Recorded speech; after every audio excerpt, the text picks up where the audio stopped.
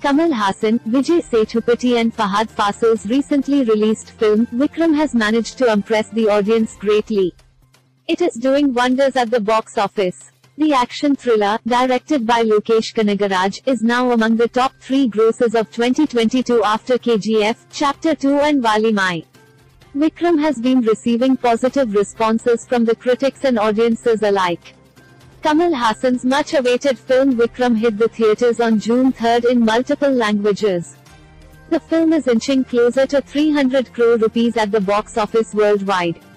Meanwhile, trade analyst Ramesh Bala tweeted that Vikram is among the top 3 grosser of 2022 after Yash's KGF Chapter 2 and Ajit Kumar's Wali Mai. He wrote Tennessee 2022, top 3 grossers till now. 1.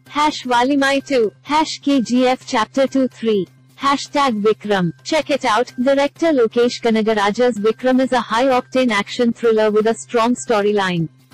The film belongs to the Kathi universe. Apart from Kamal Haasan, Vijay Sethupathi and Fahad Faasil, Surya appeared as Rolex in a cameo role. Kalidas Jairam, Naren, Vasanti, Gayatri and Sthana Bharati were seen in supporting roles in this film.